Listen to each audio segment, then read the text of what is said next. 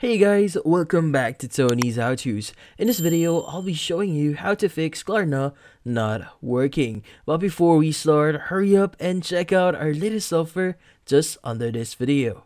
So let's get started. So there's actually multiple reasons that the reason why Klarna might not be working with you. Now in this case, I'll be showing you what the fixes that you could actually do to probably fix this issue. So one of those things is you have to ensure that the website that you're visiting for Klarna is properly set up, meaning you have to ensure that you're using the correct region. Now, for you to check your region, you just need to go to Klarna.com, and from here, just scroll to the very bottom, and you should see the region that you're currently using. As you can see right now, I'm in the Australia region, so if you want to change this, just click on it, and you should be able to change your language here. Now, in this case, when you actually switch over to a different section, like for example, I want to go to Canada here, that would actually switch over to Canada here. And as you can see, I was able to basically go there. Now, in this case, you could go ahead and do that for anything that you want here. And from here, check if that solves your issue. Now, if that doesn't solve your issue, there's a few things that you could check here as well. So one of those things is you have to ensure that your card is still valid. So this is going to be an article from Klarna themselves. So these are legit steps that you could do.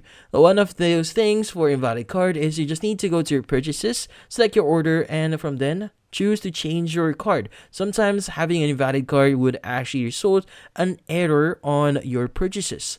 Now, also one of the reasons that you're having this issue is you might be getting some technical errors. So meaning you just need to change a few things on your side. So one of those things is you have to ensure that you have the latest version of the app if you're using the mobile version for Klarna. Now, another thing that you could do here is you have to ensure that you clear your cookies from time to time. Now, to do that, you just need to go to the top right here, click on the three-dotted icon, go to the section that actually says here, clear browsing data. And from here, what we need to do is you just have to ensure that cookies and other site data is actually set up or click in here. Now, in this case, you can go ahead and just click on clear data here. And from here, check if that solves your issue. Now, another thing that you should ensure here is you have to verify that you actually succeeded on the two-factor authentication for Klarna. Now, failing the two-factor authentication basically fails to verify your identity. That's why you might have this identity or this issue. Now, another thing that you might need to check here is if you have sufficient funds in your account. So if you're unable to collect payment, or if they are actually unable to collect payment on scheduled date, they will try again. So in this case, you just need to ensure that you have sufficient funds.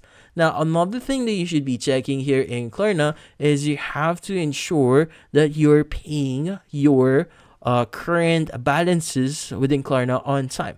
Having huge balances on your account and not paying them on time would actually result on some of the payments that you'll be doing in the future being declined. So that is some of the reasons that you might having this issue. Now, in this case, make sure to be very punctual with your payments, and Klarna would actually accept your future payments. But in this case, those are the fixes that you could actually do to probably fix Klarna not working on your side. And that's about it. So if you found this video helpful, hit the like and subscribe button and watch our next video.